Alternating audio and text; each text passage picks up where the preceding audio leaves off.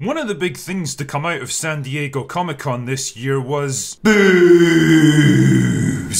The announcement of the entire slate of upcoming movies, TV shows, video games, board games, and toilet seat covers for Marvel Phase 5. Because, you know, we've got to keep that content pipeline pumping out Sludge at full capacity, people. Don't let the audience breathe or think even for a second about what they've just seen. Go, go, go! Now, I have to admit, my first thought on hearing this was, wait, Phase 4's done? I mean, don't get me wrong, it feels like Marvel have pumped out more shit in the past couple of years than all previous phases put together, not to mention proving the point that more doesn't necessarily equal better, but the thing that's been lacking in this phase is purpose. And I'm not talking about the fucking glorious purpose that Loki bangs on about. Every previous phase in the MCU has felt like an escalation of character, events and stakes, building and contributing to the overarching Infinity Saga storyline, and usually being capped off with a big blowout Avengers team-up movie to set up the next major story arc. It wasn't exactly revolutionary storytelling, but it was a solid and dependable structure that expanded the universe, delivered mostly satisfying payoffs, and teased the prospect of even bigger things to come. Phase 4, on the other hand, has felt like an extremely long-winded joke without a punchline, meandering through a series of disconnected plot threads and ideas with no clear plan of where it wanted to go or how to get there. It's like an entertainer that's got to the end of their set only to find out that they still have like half an hour of space to fill, so they're just throwing out whatever comes to mind and hoping that something lands properly. The franchise really needed to come out swinging after Endgame with a compelling new storyline and hard-hitting movies right off the bat to prove that there was still a reason for its own existence now that the Infinity Saga was over. Instead, they used their first movie to tell a pointless side story for a legacy character that was already dead, introduced the supposed focus of the entire phase using a goofy TV series on Disney Plus that only a fraction of their core audience even bothered to watch, and capped it all off with a Black Panther movie that doesn't even have Black Panther in it anymore. Chadwick Boseman was simply irreplaceable as T'Challa. His death at such a young age was an absolute tragedy, and part of me can't help but think that the respectful thing to do might have been to just retire the character and leave his memory untarnished. But hey, I guess Disney feels differently, especially when there's still billions of dollars to be milked out of the character. Don't worry though, I'm sure it'll be another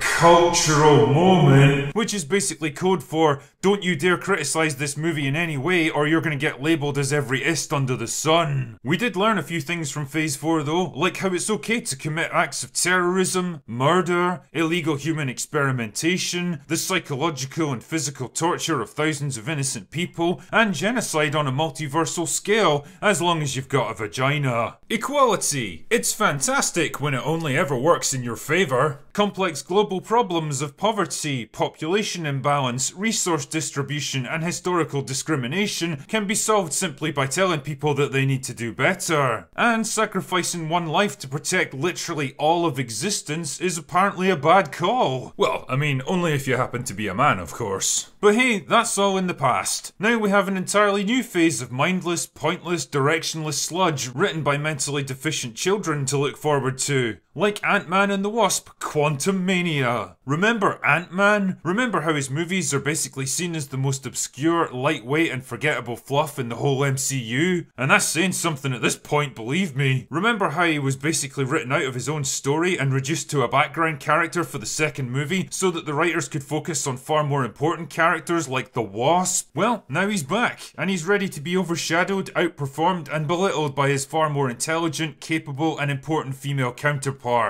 Can't wait. Or how about the most likeable, flawed and relatable character of them all, Captain Marvel. You know, that scrappy, lovable underdog who can slice through city-sized battlecruisers, tank a punch from Thanos, and whose entire character arc was about throwing off the shackles of society and learning to accept her own awesomeness. Can't wait to see the writers try to construct an interesting story out of a character that's basically Superman without the kryptonite, played by an actress with all the likability of my underwear after a bout of chronic food poisoning, and directed by a woman with a grand total of 2 film credits to her name.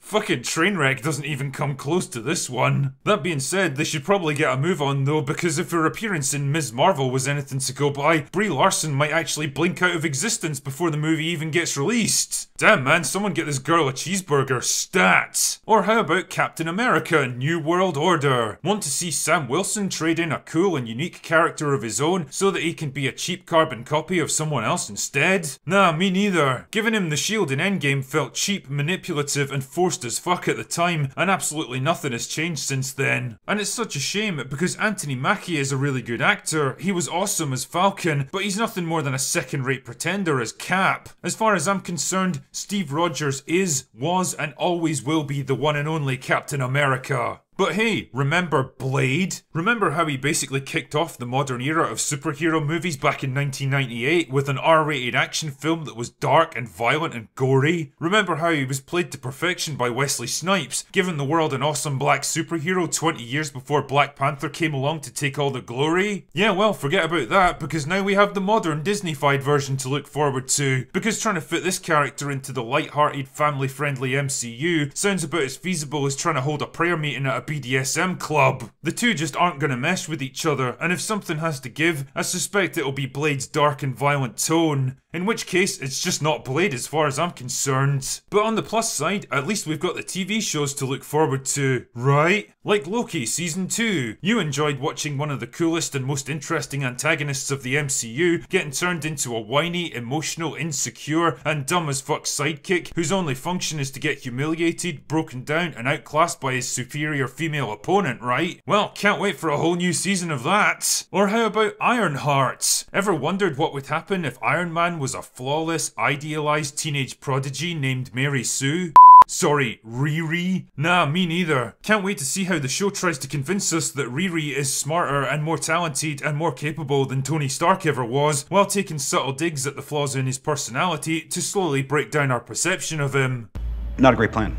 Fuck off, Ironheart. You're never gonna fill Tony's shoes, and all you're ever gonna be seen as is a cheap plastic imitation of something far better. Or how about Echo, the story of a deaf-mute protagonist who can't communicate with other people in any meaningful way, who has to go back to her hometown and reconnect with her Native American roots. Yeah, thrilling stuff. Almost as thrilling as Agatha Harkness, the ridiculous pantomime villain from WandaVision that's apparently got her own spin-off show now. Because it was Agatha all along, don't you know? Honestly, how long's it going to be until we get a series about young Obadiah? Or Red Skull, the early years? Or the continuing story of fake Mandarin from Iron Man 3? Where does all this stuff end? Oh yeah, it doesn't. And I guess that's the real takeaway from Phase 5, 6, 7, and who knows how many more. It'll never stop. Disney are just gonna keep churning this stuff out, becoming ever more lazy and complacent, slotting new actors into familiar roles, rebooting entire franchises and universes, trampling over beloved characters and storylines, rewriting past events to fit current trends, sacrificing quality storytelling with universal appeal to pander to whatever political cause happens to be in vogue that week. They'll do all of this stuff and more because people let them get away with it. They'll never stop and they'll never improve as long as audiences keep paying to see what they make. It's the Bachelor Chow of entertainment, the lowest common denominator, designed to be mass-produced quickly and easily, and consumed in exactly the same way. Guys like myself, Mauler, Nerdrotic, and others tried to warn you that this was coming. We could see the cracks appearing even before Endgame, but it was like trying to stop a runaway train with a feather duster. The momentum was too strong, the brand loyalty too entrenched, the piles of money too big. And well, I hope it was all worth it, because those piles of money may start getting a lot smaller as time goes by. The law of diminishing returns seems to have claimed the MCU at last. The box office returns for Phase 4 have been dwarfed by their predecessors. Black Widow, Shang-Chi, and the Eternals all failed to break even, despite what the mainstream media would have you believe. Thor Love and Thunder is underperforming badly right now,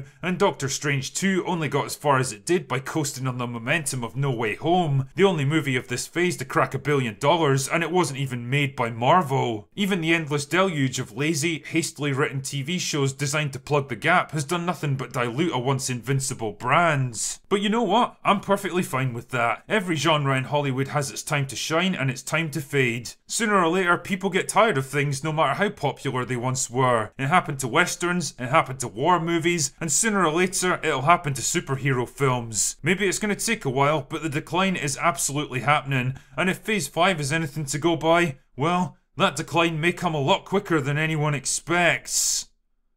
Anyway, that's all I've got for today. Go away now.